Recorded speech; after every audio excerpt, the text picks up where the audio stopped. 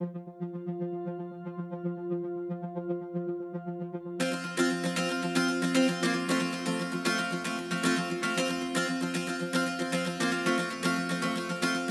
are in Hofors at the Ovako steel mill, where they produce roughly 350,000 tons of steel every year.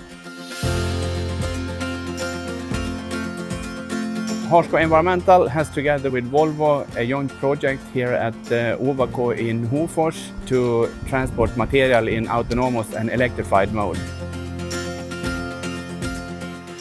I mean, for us, it's a great opportunity to be the first to test it on commercial basis. Volvo has learned a lot, I think, from our experience to work as a service provider. And for us as a service provider, it has been very good to work with Volvo to align in all the new challenges this system drives.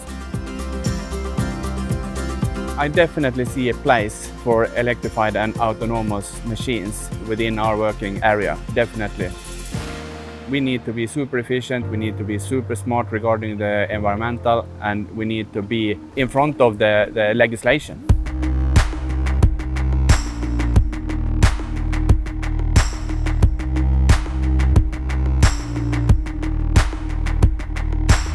We knew what we wanted to have, and I think we have achieved almost everything of it when we're looking at all the benefits.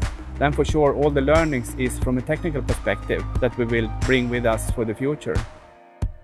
The energy consumption is a clear benefit for us, which has been proven in this project.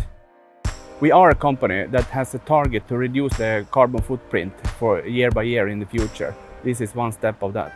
Automation has historically always led to growth. That will be the case for transport system as well, especially in our industry.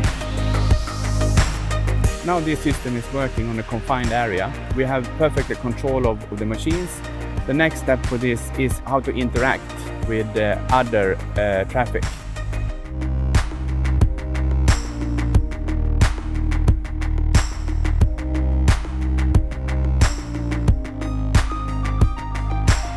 We can see that the commercial system is working, and for sure it will be very interesting for the future to continue with this joint cooperation between Volvo and Harsco.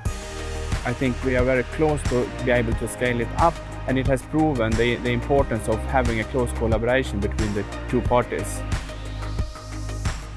Looking back to this project, I am definitely convinced that autonomous solutions and electrified machines have a place in the future.